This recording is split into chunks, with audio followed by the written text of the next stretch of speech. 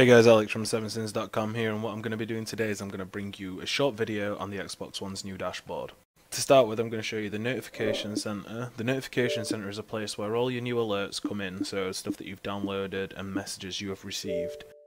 What I'm going to do now is I'm going to sign in and I'm going to show you the settings that you can get in your profile. Now I'm going to change the high definition gamer picture as well as changing the accent color for the tiles.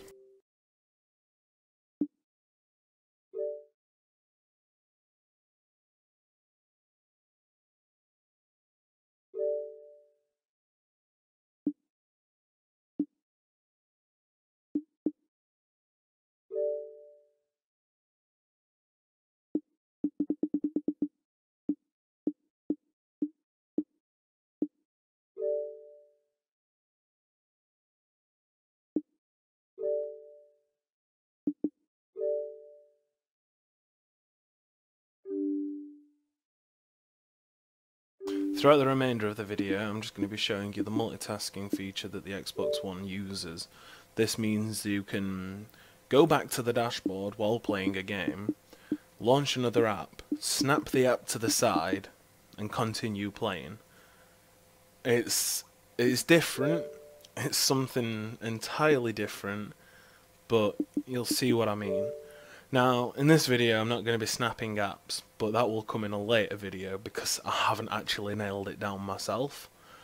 But you're going to see some Battlefield 4 footage while I'm in a jet, as well as just picking up guns, shooting things, and failing killing myself. So enjoy the rest of the video. Tell us what you think about the Xbox One, and if you have one, tell us your personal experience with the console in the comments section below. So pretty much that's it for this video, guys. Keep on watching. You're going to see the multitasking feature like I said earlier on, and there's going to be more videos in the coming weeks of me using the Xbox One, getting used to it, as well as some gameplay footage from Battlefield 4. It's taken a while for me to do this, but I'm glad I'm doing it now. Screw you, solid state hard drive, for failing on me.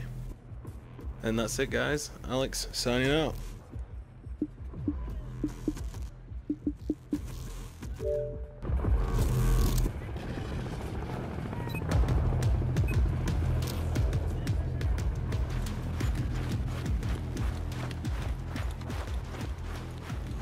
We have taken Objective Alpha.